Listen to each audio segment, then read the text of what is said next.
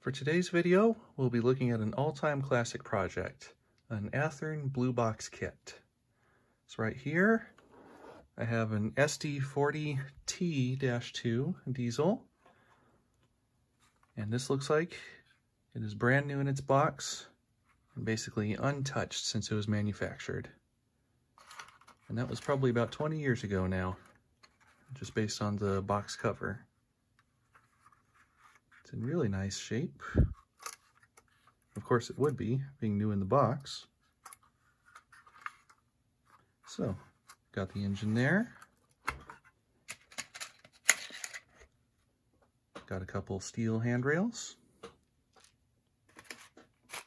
And we've got the parts bag, along with an exploded diagram, which also gives a little bit of instruction on how to put these things together and tune them up. So there's everything fully unpackaged, and I noticed that the truck details were silver instead of black, so I looked that up real quick and found that Athearn offered these with both the black chassis in trucks or a gray chassis with silver trucks. So it's possible that the parts kits got swapped at some point, but this is the correct parts kit for the SD40T-2. And the only other thing, there's just one of these front handrails missing. There's a little hole in the bag, that can happen. But I can very easily replace that with another one made from brass, so that's no problem. So let's get started on this thing. And the first thing I'm going to do is give the chassis a tune-up. One of the nice things about Athearns is that they're very easy to tune up. All you need to do it is a flat blade screwdriver, because these things are just snapped together. You almost never find screws in Athearn blue box kits. Some of the few exceptions have been the couplers on some of the latest ones. But there is the chassis. Got the gold motor, two huge brass flywheels, the steel contact strip for the right rail, and then the motor touches the chassis to get power from the left rail. And it's the same for the headlight bulb there, which gets grounded from the chassis and then has this contact that touches the top of the contact strip. The first thing I'll do is take off the contact strip here, because this is in severe need of cleaning with all that rust on top of it. You don't want rust on that thing because it will prevent electrical contact. So one quick way to do this would be with an abrasive block like my Bright Boy here. Another way is with a wire wheel. So this time around, I'm going to use the wire wheel to clean it up. And when using a wire wheel, always make sure to wear safety goggles. I say that from experience.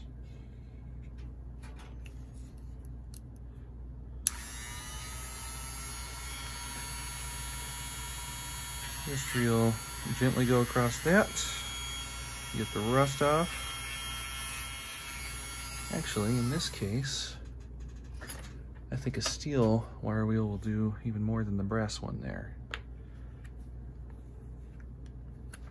Let's change that out real quick.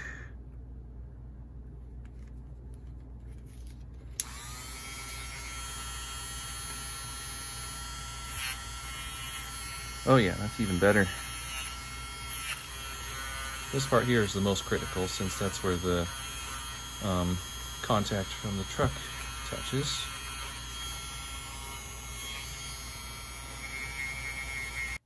There, that's a lot shinier. May not be 100% uniform, but as long as it's got good electrical contact, that's what really matters.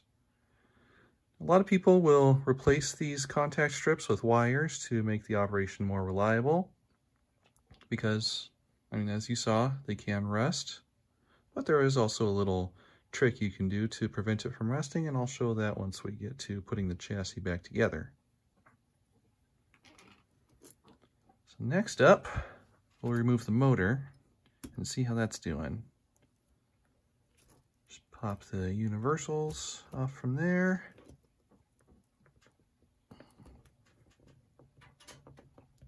Pull up on the motor.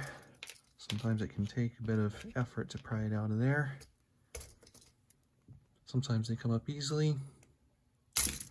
Sometimes not so much, but that one came out. So on the SD40 chassis, the motor is mounted backwards to account for the difference in gearing from what was Athearn's usual up to that point. So before I run the motor, I'm just going to pull these flywheels off. Usually one of them you can twist off. The other one might take a little bit of prying. Here we go, this should do it. Just one in each side. And off it goes. There. And now the motor can be worked on very easily. And to get inside of it, you just take these plates off. But in this case, since this motor's never actually been run, I don't think that'll be necessary. Although the fit does feel a little bit loose, so I will adjust these plates a little bit. Just grab right there with some pliers, bend it in a little more. And that snaps back on with a tighter fit. The brushes look good, springs look good, and it's turning freely. So I'll just add a bit of fresh oil in there. I found the other handrail. I guess it was in the package after all, it just got away from me. Got my transmission fluid here, or you can use a light motor oil from a company like LaBelle. But for me, this stuff works just fine. Now, power it up real quick.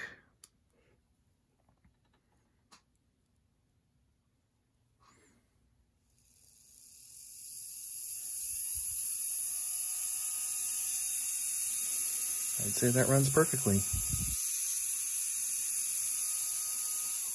This is probably the first time it's been turned on since it left the factory.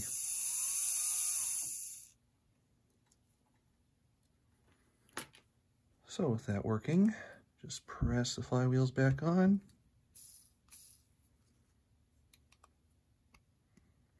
And we'll see how these are working. Sometimes these flywheels can be a bit off balance. And if that happens with these, it's actually easier than you might think to do some balancing.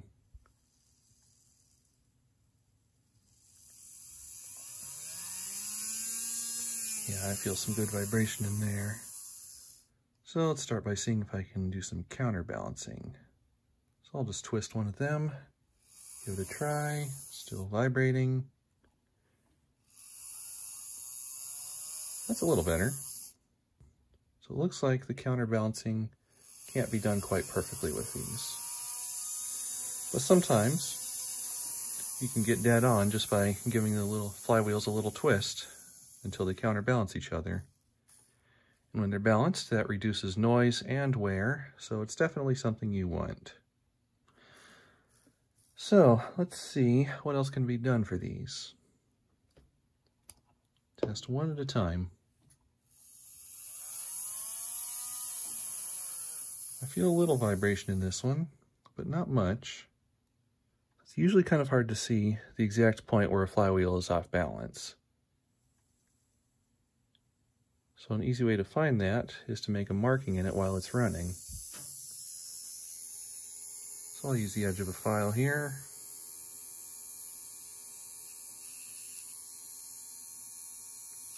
Check a few different spots.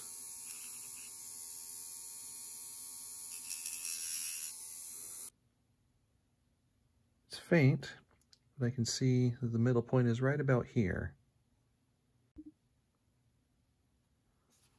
So now that I know where the point of imbalance is, I can take my power drill here and carefully, while holding it straight,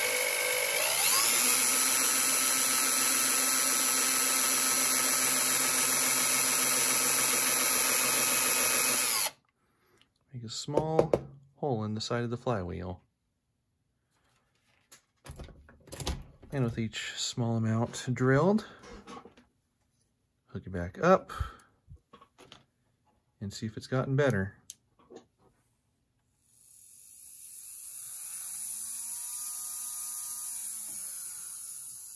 I think I feel a small improvement there. Not much yet, since the hole is small. So drill a little more. All right, I've got the flywheels well balanced. And one thing about balancing is if you go a little too far, just drill another hole in the other side. And if you find there's a different spot, just do the same thing there. And now that I've got them pretty well balanced and then counterbalanced with each other, I made just a little mark in each one so that I can keep them aligned. So now, since the flywheels on these get a little bit loose from pulling them off and putting them back on, put just a touch of super glue onto the shaft. Don't want much, only a small amount. Press the flywheel back on with a bit of twisting. And now do the same for the other one. And the motor is ready to go. Now, get onto the trucks. So these are really easy to remove. Just take your flat blade screwdriver and pry up the worm cover. And the truck comes right off. And there's the worm. And those gears look pretty dry. I mean, there's a little bit of oil in there, but yeah, those are looking kind of dry. So just wipe out that old oil. And we'll take the trucks apart. Side frames, just pull off from the sides like that.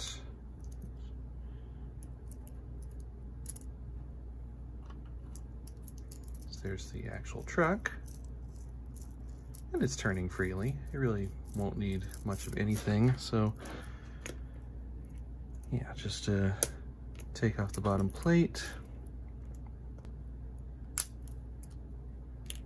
And now you have full access to the axles, which can just be lifted out.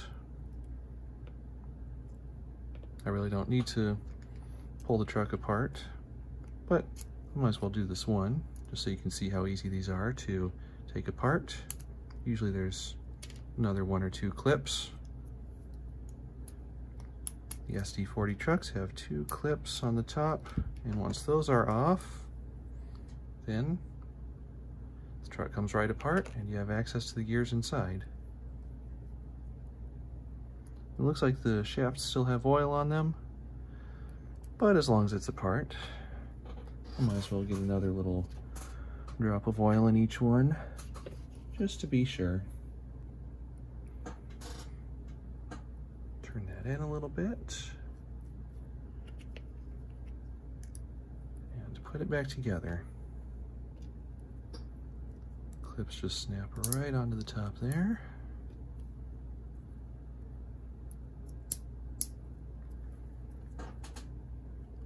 And the wheels are still nice and clean, so I don't need to do anything with those.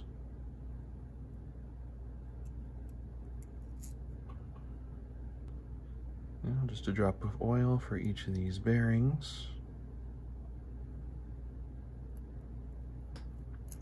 And now, a bit of grease.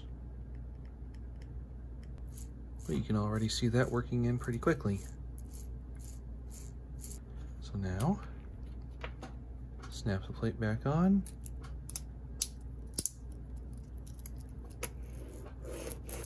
And you can see the grease has worked its way all the way up to the top gear there. But I will add a drop of fresh oil, since that is a steel plate making contact with the chassis. That drop of oil will help to keep it from rusting, so it can maintain contact better. Now just a drop of oil for each of these bearings. Place it back into the truck.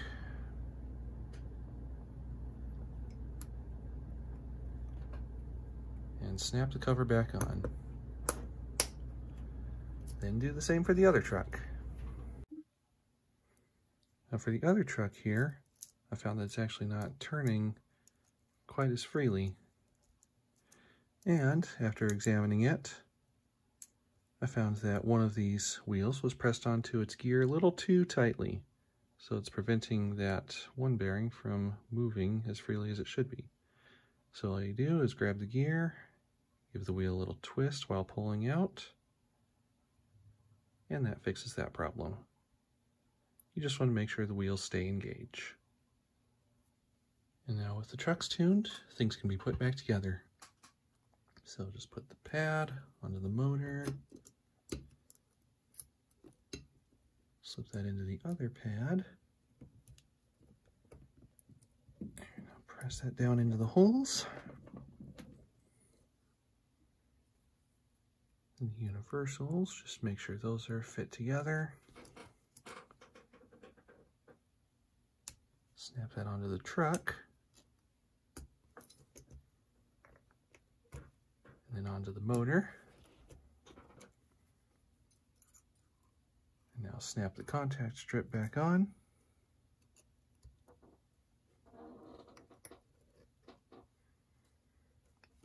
Now let's give this thing a quick test. Got it set on a piece of track. And that seems to be working nice and smooth.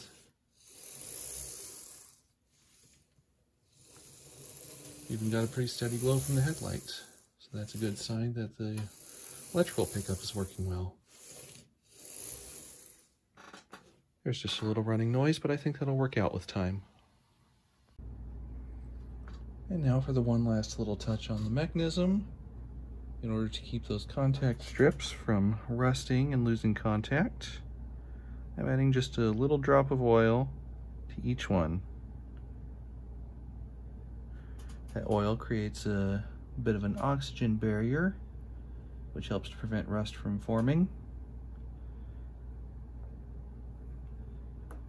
But it also still allows the metal to make contact. And now with the chassis running, we can get on to detailing the shell.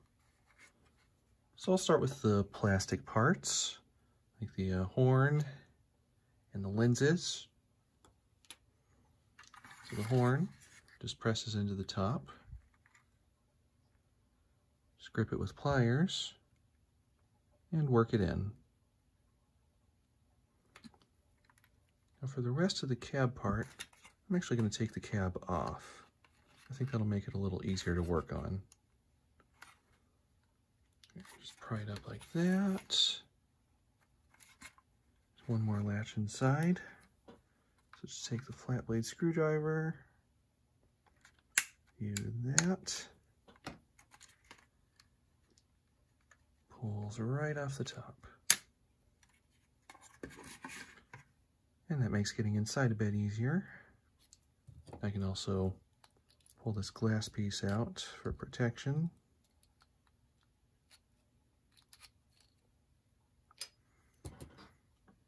Clip these off gently. Clip 2 of those. And they give you an extra in case you lose one. Okay, so press these into the front. Looks good. You want that to be about flush with the front. And there's a smaller end to these lenses. You want to make sure to insert that end first so that the large side is in front. Now, for the number board lenses, put these in the same way.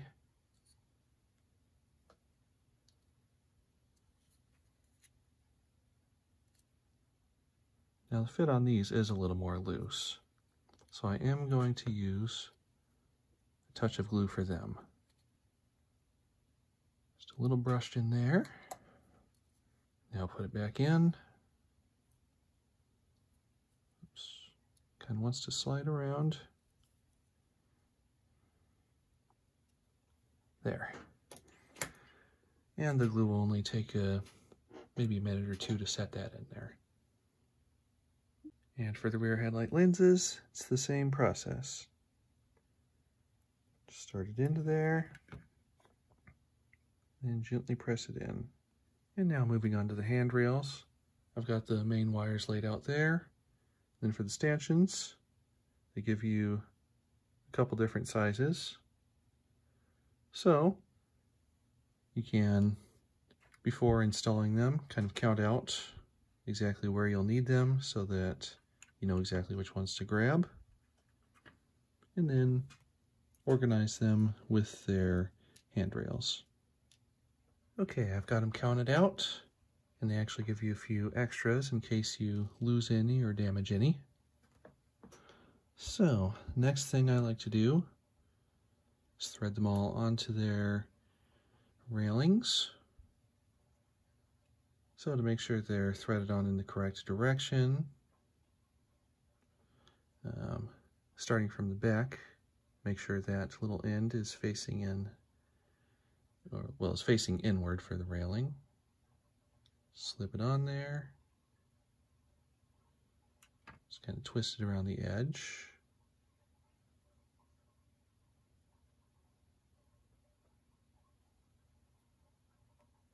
And now it's ready to press into the hole. And now with all the stanchions on the railing, you can start by pressing the railing into the hole at each end. This is easiest to do if you give it a little grip with some pliers. Press that one into there. Grip the bottom part. And then press only the bottom into the hole there. If you try to press from the middle of the railing, or the middle of the stanchion, it can actually bend to the stanchion. So you want to do it this way to make sure that they stay nice and straight. Helps it to look a lot better. And once they've all been pressed into their holes, you'll be able to move them back and forth like this pretty easily. So what you'll want to do is get them as straight as possible. You can use the details of the doors along the sides as reference for how straight these stanchions are. That should be good. So now, to make sure those don't lose their place, you want to put a little drop of super glue into each of those joints. So we've got a little on the wire there. And just touch the side. This is the liquid gap filling type glue, so that flowed into there. And with all of them glued, they'll hold nice and straight. And since these handrails are made from steel, they're susceptible to rust, so I would definitely recommend painting them. I'm going to paint mine. And if you want to keep the bare steel look, I would still recommend at least brushing them with a bit of clear gloss. And now with all the handrails glued down and right where I want them, I'll give them a quick brushing of paint. So I've got some Union Pacific Gray here. It's acrylic, so it should dry quickly.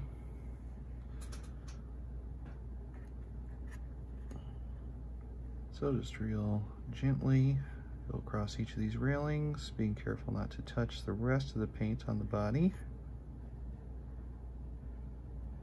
This brand of paint, Model Flex, is really thin, so it usually takes at least a couple coats before it really starts to look uniform.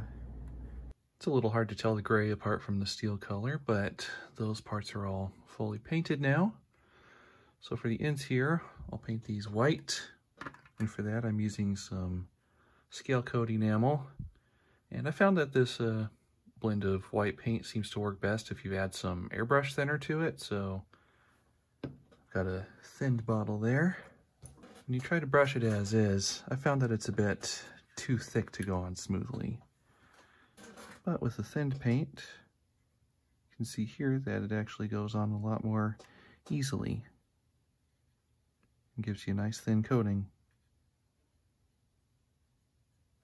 And now with the handrails painted, the last thing I'm going to do is brush on a little bit of this dull coat in order to help them blend a little better with the factory paint. So just brush a little bit on to each of these stanchions, same as I did with the paint. And this stuff dries very quickly, so in just a moment, you should see that railing now has a more dull appearance. So I'll just do that for the rest of them. And now all that's left for the details is the truck parts, which I have painted black to match the side frames as well as possible. So there's just 2 cylinders and then one of these struts for each one. And these simply press in place with no need for glue. So just place that on there, making sure both of those holes are aligned. Press in, and that part is on. And then it's basically the same thing for the cylinders. Make sure the one hole is aligned, and at the end of it is aligned with the slot, which is a little harder to see. You kind of want to hold it at an angle like this to make sure that the end of it stays in that slot. And then it pops in. Now with all the details in place, all that's left is to install the couplers. So they provide you with a couple horn hook couplers. At least that's what they provided up until maybe the last couple years that they were doing blue box kits. So the proper way to install these, oops, I accidentally broke it. Well, I guess that just means I'll have to install these KD number 5s instead. So to install the KD couplers, just place the spring into the coupler pocket there. Place the coupler on top of that. Make sure that this lip is facing to the back. And then snap it down onto the end of the frame. And that should work just fine.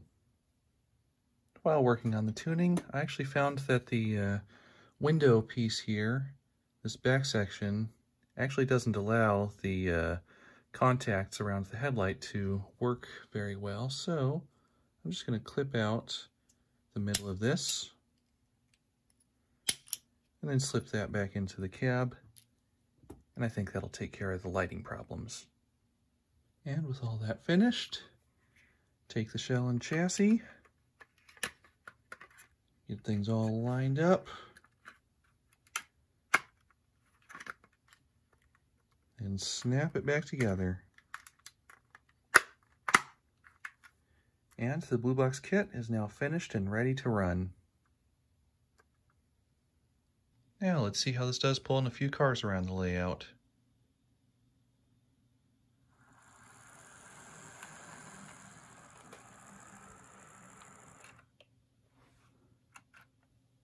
Got that linked.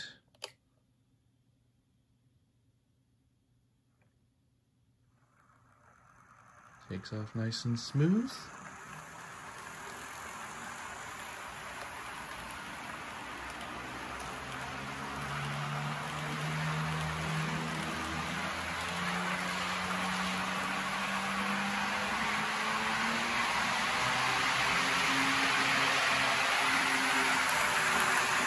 Got a bit of that familiar Athearn growl, but that is a smooth runner.